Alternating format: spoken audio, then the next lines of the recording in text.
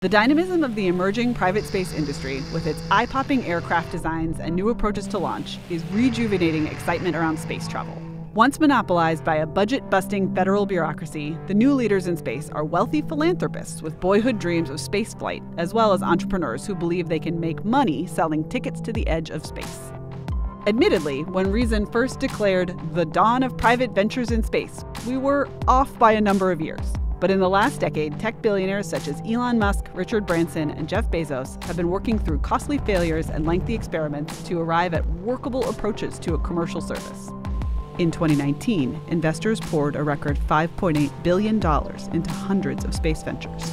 Unless you take big risks, you'll not invent anything new. You'll not have breakthroughs. A pioneer in private space travel, Burt Rutan is a renegade aerospace engineer whose unconventional risk-taking designs redefined what a spacecraft could look like. Rutan, who was the winner of Reason Foundation's 2019 Savas Prize for Privatization, designed Spaceship One, the first reusable manned craft to reach space not underwritten by the government. How many aircraft have you designed and built? Okay, I've designed 391 now. I've built and flight tested 49. 5 of Rutan's aircraft now hang in the National Air and Space Museum, including Voyager, the first aircraft to fly nonstop around the world, and Spaceship One.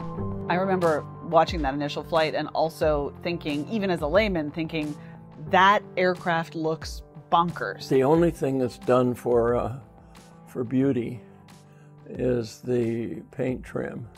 Everything about Spaceship One, its shape that looks bonkers, there's a reason for that.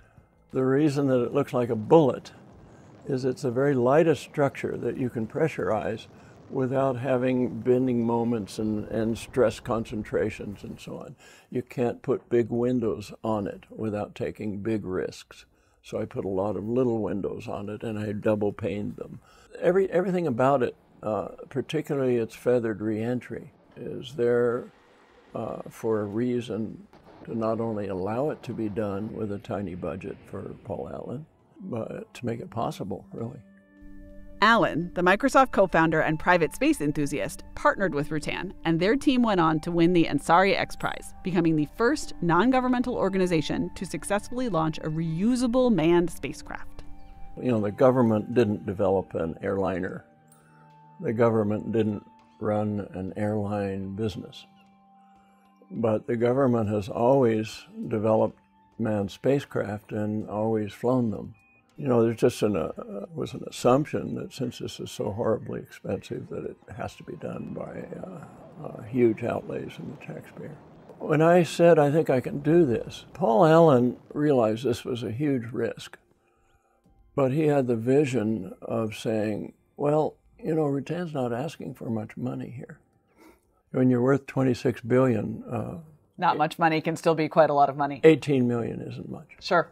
You've talked about, though, that we should probably have, I hope this is a fair characterization, a higher tolerance for risk than we do now in space travel. Well, if you don't take risks, you're not going to have breakthroughs.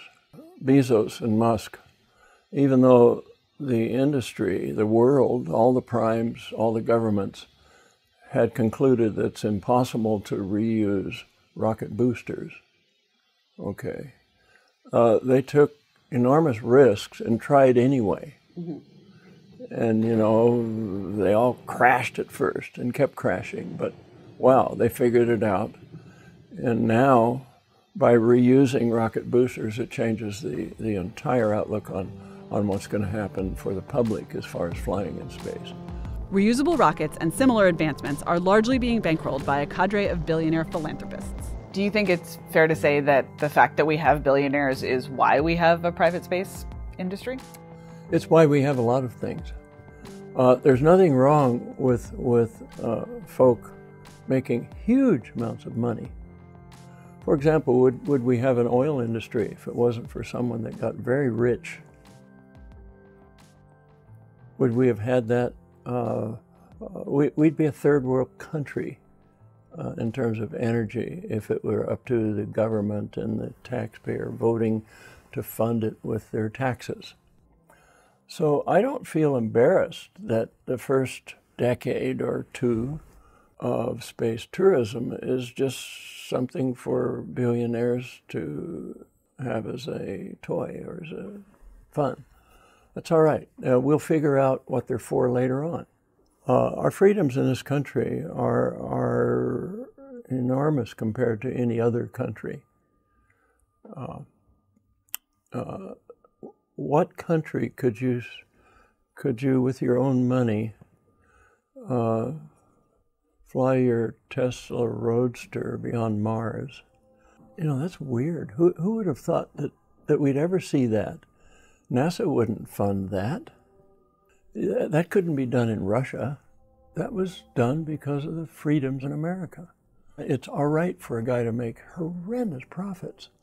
You know why? Look what they do with them. They not just create jobs, but they create the future. Elon Musk has said that what he's doing on rocketry is 100 times more important than curing cancer. Is he right? Well, if you cure cancer, you save, 14% of us. If you can colonize another planet and humans can learn to survive there, you could save all of us.